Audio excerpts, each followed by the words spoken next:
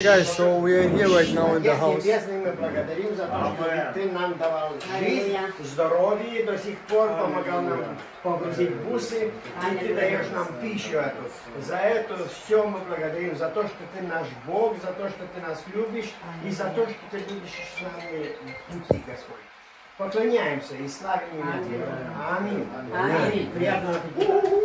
Okay, so we are right now in the house where we get the last load, and today we are driving to Kharkov, and right now the guys are packing everything inside the bus, and this is actually the mother. You see, like, yeah, this is the mother of the house.